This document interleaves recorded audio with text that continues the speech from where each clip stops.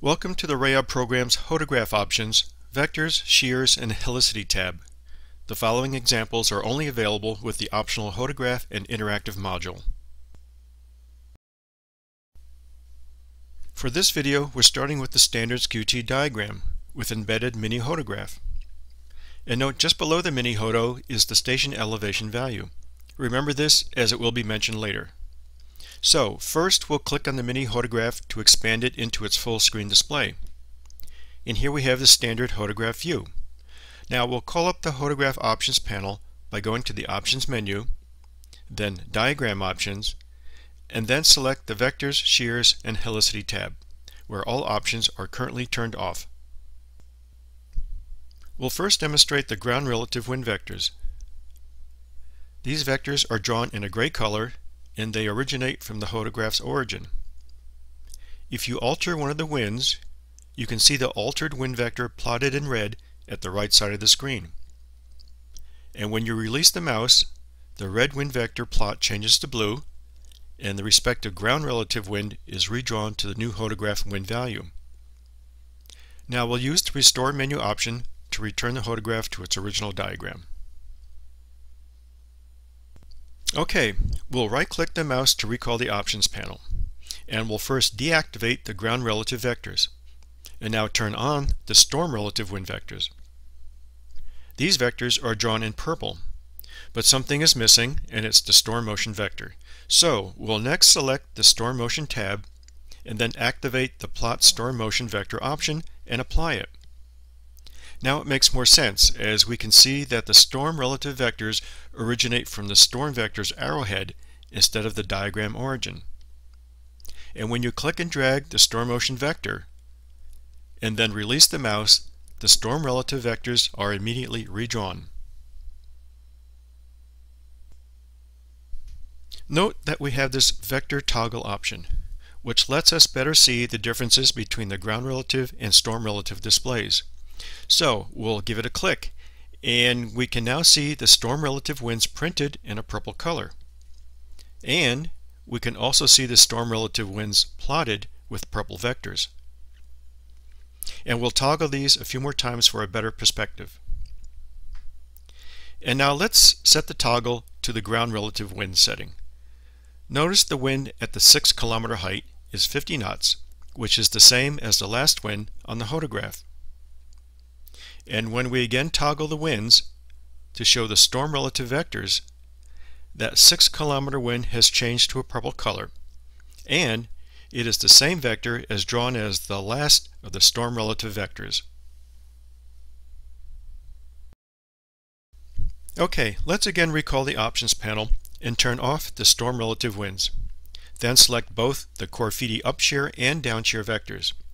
The upshear vector is drawn in cyan and the downshear vector is drawn in blue, and both are labeled below the diagram.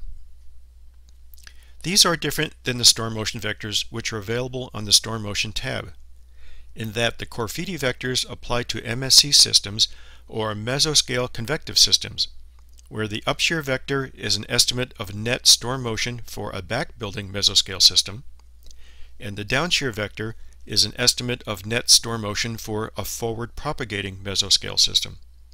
And like the other storm motion vectors, the Corfiti vectors also change with altered Hodograph winds.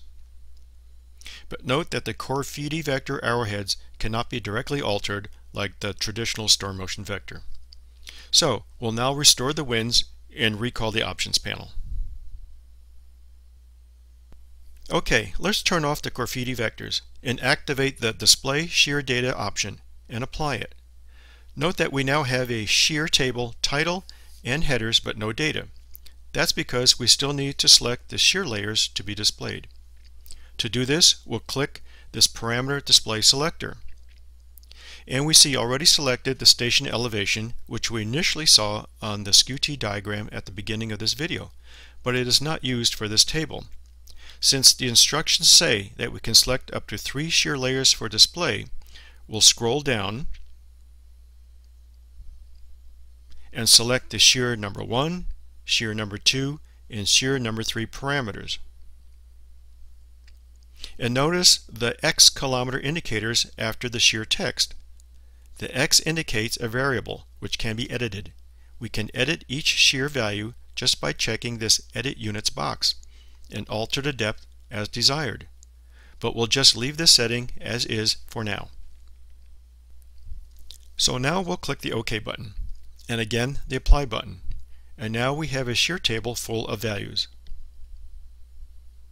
And there's much more shear data available. To see it, we'll first close the Options panel, then select the Listings menu option, and then click on the Storm Table tab.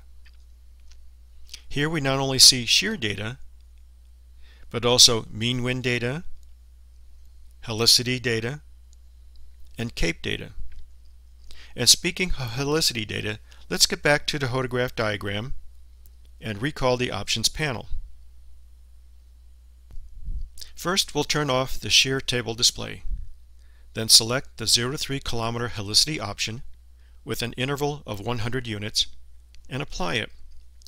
The helicity contours are drawn in a tan color, and its depth is printed in the diagram's upper right corner. It's important to note that the tip of the storm motion vector points to the current helicity value. For example, we are using the 0 to 3 kilometer helicity contour depth, and the parameter listing for the storm-relative 3 kilometer helicity indicates a value of 305. We can see that the storm motion arrowhead is also at the 305 value. And when we click and drag the storm motion vector, the helicity values change as the arrowhead moves. And when we stop the changes, the helicity value again reflects the storm motion vector location.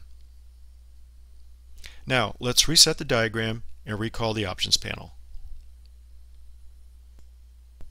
Let's try changing the helicity depths to the 2 kilometer option, and then the 1 kilometer option.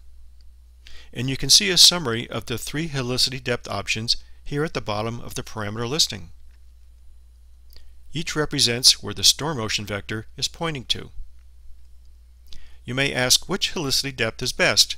Well, this is a personal preference and requires experience when selecting different depths for different storm types. However, there is another option, and we'll recall the Options panel to see it. This other option is the Effective Storm-Relative Helicity option, or ESRH for short. So let's give it a try. When first selected, it displays a program configuration notice which says ESRH calculations must first be configured using the program configuration options. It also says that using this option requires much more computer processing time and will slow RAOB's performance. So we'll click the OK button and now see the Algorithm Options tab of the Program Configuration Options panels. And here is the Effective Storm-Relative Helicity option. This ESRH option can only be set here because it is a global setting affecting the calculation of all soundings processed. So we'll go ahead and select this option, but remember, its use can cause RAOB to add hundreds of thousands of extra calculations for each sounding processed. When active, RAOB scans the entire sounding by lifting every millibar parcel while calculating cape values to find the one layer where positive cape values are greater than or equal to 100 and negative cape values, or SIN, are also greater than minus 250. Its ultimate purpose is to find the layer that best discriminates between significant tornadic and non-tornadic supercells. So, now watch what happens when we click the OK button. A special calculation panel appears to display the extra processing time needed for this option. And when done, we'll apply this change. At first it looks like nothing changed. Well, that's almost true. Look at the very bottom of the screen where there's a new parameter listed, the Effective Storm-Relative Helicity value. And it also shows the layer used to calculate the helicity, which is the 0 to 2.9 kilometer layer, which is, by the way, nearly identical to the preset 0 to 3 kilometer layer defined just above. And this is why there was no apparent diagram change. There's just one last item to mention, and that's the 3 SR values listed here. They are the storm-relative mean wind layers, which of course are a function of the storm motion vector. Specifically, the SR 9 to 11 kilometer values represents the mean storm-relative wind within the 9 to 11 kilometer layer, which is referred to as the anvil level wind. The SR 4 to 6 kilometer value represents the mid-level wind layer, and the SR 0 to 2 kilometer value represents the low-level wind layer.